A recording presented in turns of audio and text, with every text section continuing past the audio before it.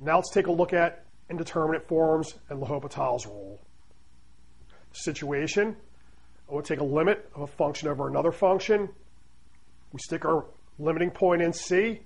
What comes out is 0 over 0, or plus minus infinity over plus minus infinity. We call these the indeterminate forms. Note, we're not talking about a non-zero number over 0. There, our answer is going to be plus minus infinity, or the limit will not exist. If I have 0 over a non-zero, that's going to give us 0. So we're only talking about these cases right here. Now, if we're in this situation, the result is we need to do more work. They're indeterminate. What L'Hopital's rule does is give us another trick for doing more work. Let's take a look at the statement. I have f and g, differentiable functions on the interval AB, except at possibly x equal to c. We're going to take a look at our limit of the quotient, and I get my indeterminate form 0 over 0. What I'll do is I'll compute the limit of f prime over g prime as x goes to c. If that limit exists or is equal to plus or minus infinity, then that will be the same as our original limit. This will also work if we're using a one-sided limit or if our x is going out to plus or minus infinity. We're going to believe this. It should work for the simplest case, which will be when we have two lines. So let's suppose f and g are the equations of lines. I'm going to suppose we have our indeterminate form, so limit of f over g goes to 0 over 0. And then I'm going to assume that the limit f prime over g prime as x goes to c exists. Since we're looking at two lines, I can write their equations down. We also want to get the indeterminate form 0 over 0. So when I put c in for both equations, I want 0 to come out. They're straight lines, which means they're continuous. So if I take their limits at any point, it's just going to be given by evaluate at your point. Put c into here, 0 comes out. C into here, 0 comes out. So we're good there. They're lines, so note if I push the m through, I get something of the form mx plus b for both. So these are definitely equations of lines. I'll assume m2 is non-zero, so that way when we take the limit for the derivatives, I won't be dividing by 0 in my final result. Let's take a look. I take the limit of my ratio, we write our equations in, and then we notice the x minus c's are going to cancel out. Limit of a constant, m1 over m2 is just some number. Limit of that, no matter what we take the limit to, is going to go to m1 over m2. Let's take a look at what the derivatives are. The derivative of f is just going to be, that goes away, m1. Derivative of g, same idea, it's going to give me m2. So m1 over m2 is also equal to the limit of f prime over g prime as x goes to c. So we note L'Hopital's rule certainly works when we look at two lines. All right, let's do an example, and then we'll take a look at why this thing might be true. For my example, I'll take x squared plus x over x cubed minus x, and we're going to take the limit as we go to minus 1. Continuous, continuous, so I could try to evaluate it by sticking a point in. That's going to give me 0 over 0, so I need to do more work. The old way for doing this would be factor the top and bottom, and then we'll cancel out all the common factors. When I do that, I get 1 over x minus 1. I put my minus 1 in, and then I'm left with minus a half for my limit. Using L'Hopital's rule, I have my indeterminate form, so I can use the rule f prime over g prime, evaluated at our point. F prime is 2x plus 1. G prime is 3x squared minus 1. We put a minus 1 in there. That gives me a minus 1 over 2, or minus a half. And we see that that agrees with the old way. Before we do more exercises, let's try to get an idea of why L'Hopital's rule is true. This won't constitute a real proof. It's just going to be a heuristic idea.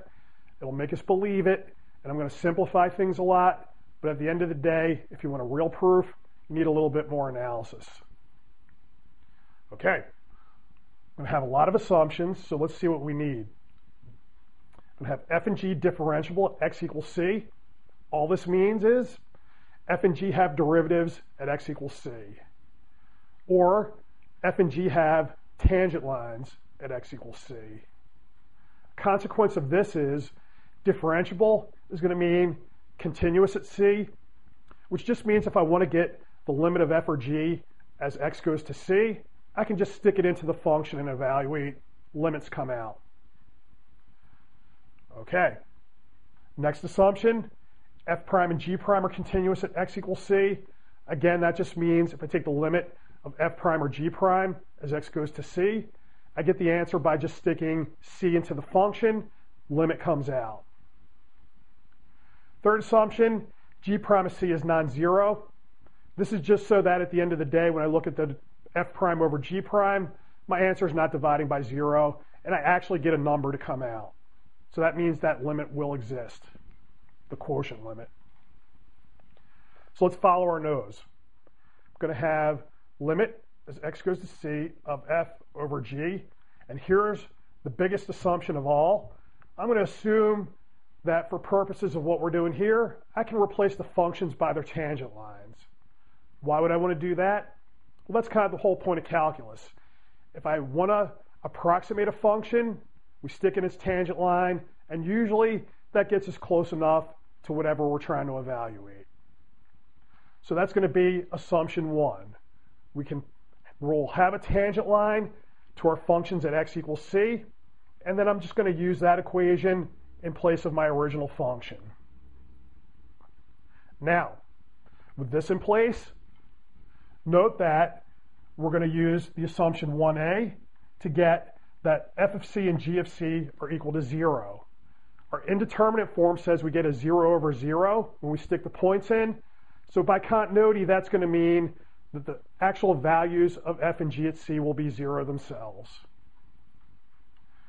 Okay, that's good because then you notice the x minus c terms are going to drop out of the quotient, leaving me with f prime of c over g prime of c. Now these are just numbers, okay? We don't know what they are because I don't have actual functions in here, but when you evaluate them, they'll be the slopes of the tangent lines. Okay, why do these exist? Well, one is we're differentiable, so that means f prime and g prime exist at c. And then by 3, I'm not going to be dividing by 0 here, so this is just going to be some number. Note, I could throw away the limit here because this is just a number. There's no x term in here, so it's really like that isn't there at all. For our last step, I'm going to go in the opposite direction we normally would. If I consider the limit as x goes to c of f prime over g prime, continuity, which I'm assuming in 2, is going to say I can get the value for this limit just by sticking c into each function, and if something comes out, well then that's your answer. So that lets me get from this step to this step, and then you notice this is what L'Hopital's rule says. If I want to figure out this limit, all I need to do is figure out this limit, and if it exists, I'm done. For another example, consider limit going x to infinity, 2x squared plus x plus 1 over 4x squared minus 6. So that's going to be infinite over infinite. So it's an indeterminate form. The old way we would do this is just to divide the top and bottom by x squared. That reduces the top to 2 plus 1 over x plus 1 over x squared over 4 minus 6 over x squared. And then we note as we go out to infinity, anything over a power of x, positive power of x, is just going to go off to 0. So we lose all of our terms except the 2 and the 4, and I get a half. With L'Hopital's rule, what do? It's an indeterminate form, so I can take the derivative of the top over the derivative of the bottom. So that's going to give me a 4x plus 1 over 8x. We note I can divide 8x into each term, so it's going to give me my limit of 1/2 plus 1 over 8x, and then 1 over 8x is going to go to 0, so I'm left with a half. Or, note that this answer here is also an indeterminate form. This is going to give me an infinity over an infinity, So I can apply L'Hopital again. That's going to give me, take the derivative of the top is 4, derivative of the bottom is 8. So I'm just looking at limit of 4 over 8. That's a half. The limit just disappears, and we have our same old answer. So note, if you keep reproducing indeterminate forms, you can get to an answer that way. Sometimes those indeterminate forms will crank out more indeterminate forms till the end of time. So L'Hopital's rule isn't 100%. Let's look at one last example. Limit as x goes to infinity of x over radical 1 plus x squared. By the old way, what are we going to do? We're just going to absorb the x into the radical by turning it into x squared. Since our limit goes to infinity, we don't have to worry about minus signs since we'll be far out on the positive numbers. I can divide the top and bottom on the inside by x squared, and that'll leave me with a 1 over 1 plus 1 over x squared. Limit's going to infinity. This is continuous, so I could push the limit to the inside. Then that's going to give me 1 over 1 plus, and then 1 over x squared goes to 0. So I'm going to have just 1 over 1 radical, which is 1. If I put the infinity into this, I'm going to have infinity over infinity, so L'Hopital's rule applies. Derivative of the top is 1. The bottom is 1 plus x squared to the 1/2. So I drop the half, leave the inside. Exponent becomes minus a half, and then times the inside, which is 2x, derivative of the inside. Note, looking at these long enough, you might accidentally slip in a quotient rule. Quotient rule doesn't apply here. It's much simpler. F prime over G prime. When I clean the bottom up, the minus sign lets me push that term to the top, and then the bottom I'm going to have an x.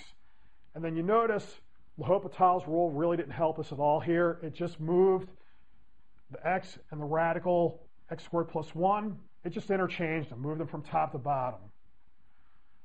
So sometimes that's what happens with L'Hopital's. It really doesn't help.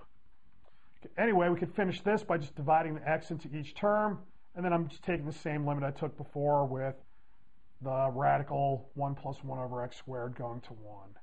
So it's kind of hit and miss, but it's definitely in your bag of tricks if you ever get an indeterminate form 0 over 0 or any infinity over any other infinity.